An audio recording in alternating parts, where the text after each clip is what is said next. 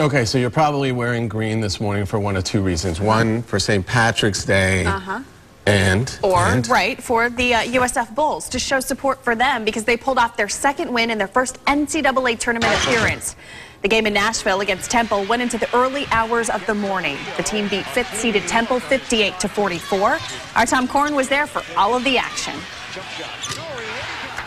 Some people around the country may call it an upset, but it was nonetheless an exciting victory for the University of South Florida Bulls over Temple last night, 58-44. The excitement on the court here, incredible. And then the excitement spread outside. And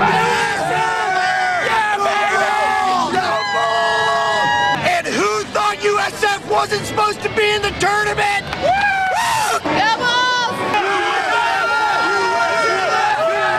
I think I'm having a heart attack. That was pretty intense. From a lot of Bulls fans, very happy fans, to a very happy head coach here for the University of South Florida, Stan Heath.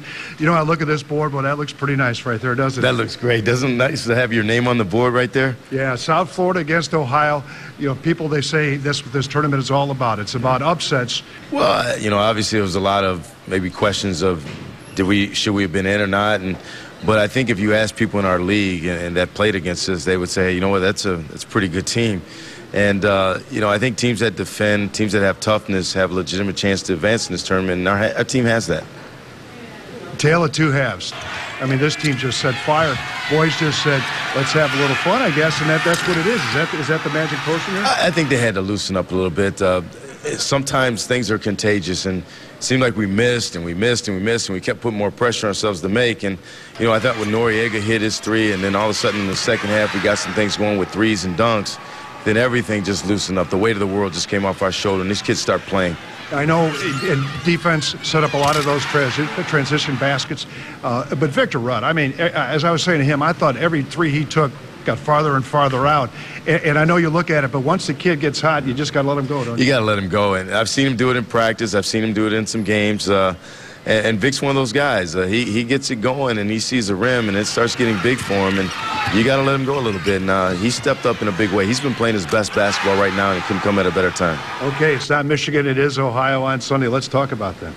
Well, I haven't had a good look at him, but I will. You know, obviously I'm going to work hard on that. But DJ Cooper is a terrific point guard from Ohio. I used to play in the MAC. I coached in the MAC, so I have a lot of history with Mid-American Conference basketball.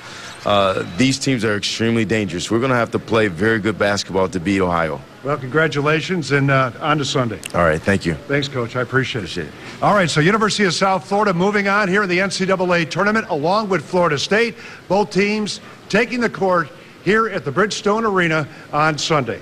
From Nashville, Tom Corrin, ABC Action News. Was a tale of two halves out in Nashville. Florida and Florida State both also advanced to the third round last night, and the big loss everyone is talking about is Duke falling to Lehigh University. We have an update on that deadly plane crash in North Carolina. That plane took off from right here in Florida. We now know the names of those killed.